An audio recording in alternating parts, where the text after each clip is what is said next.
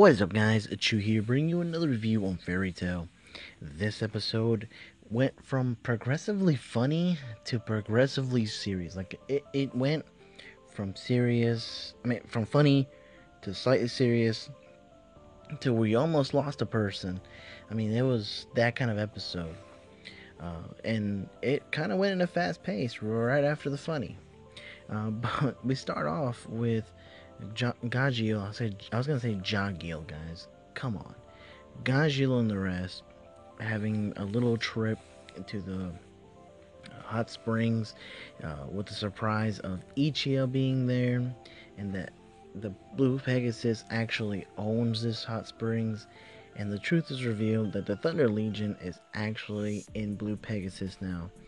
Gagil is upset with Ichia because of how he revealed to everyone that everyone is there, and he wanted to surprise everyone. And he even spills out that Loxus hasn't been around in the guild despite being a member, and them thinking that he's one of the, I guess, fuckboys of Blue Pegasus, but is actually training. And again, Gagio getting mad, having a little funny moment there with Levi.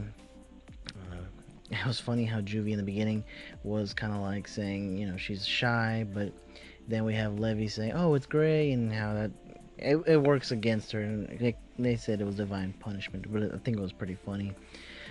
But then we cut to where Gray and the others are after seeing Brandish just overwhelming power.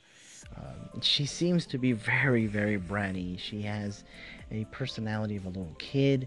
She actually wanted some of the gelato herself, but it was destroyed.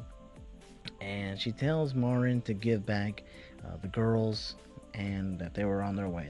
She did not care what they were supposed to be doing. She was like, whatever.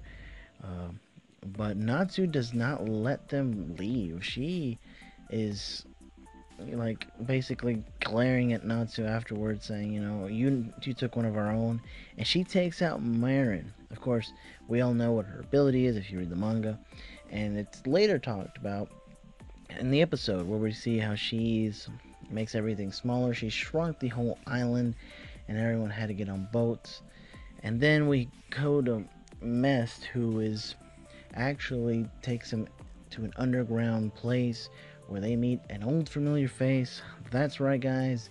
It's not Jellal, it is Angel, who is working with Jellal in the Oracion, or Oracion 6, if you guys want to say it in Spanish.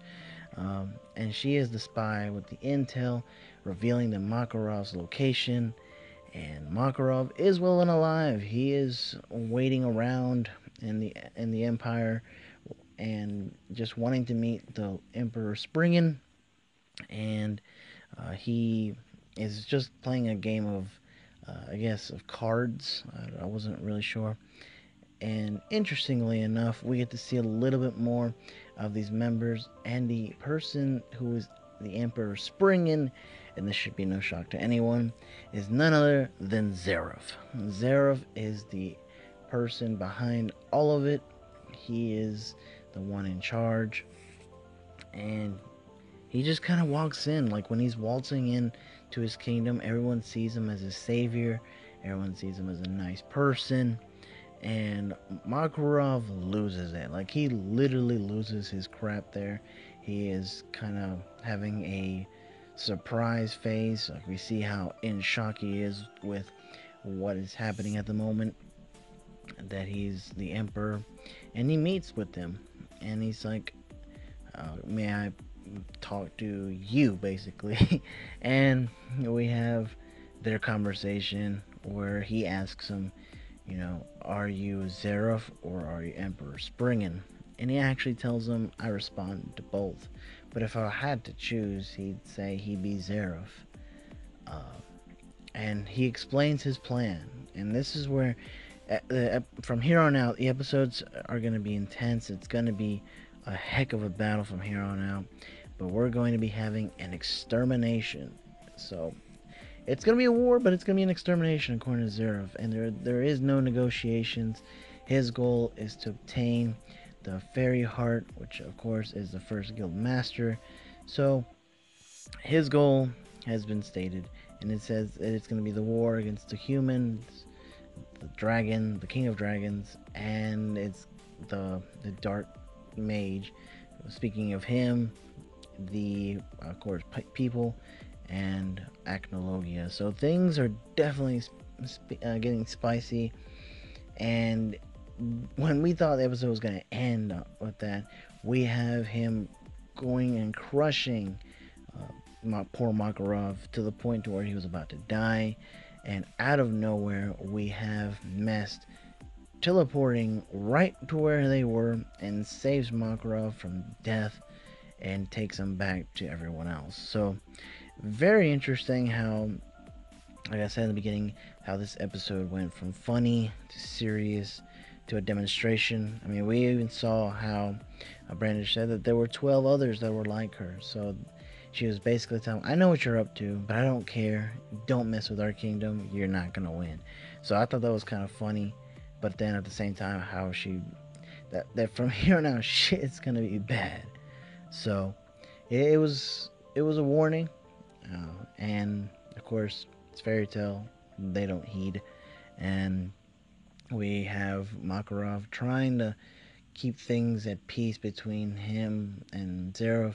But Zeref has stated his goals, so now it is time to act. So from here on out, guys, expect some good action, some interesting and shocking stories from here on out. So I'm looking forward to it. But let me know what you guys think on the episode. Did you guys enjoy it? I personally thought it was an interesting transition of things. But as always, guys, stay safe, and I will catch you later. I'm a buff baby, but I dance like a man. She a nice lady and she shaking her yams. Spent the whole summer trapping out the sedan. Marching with the bands cause I think that I can.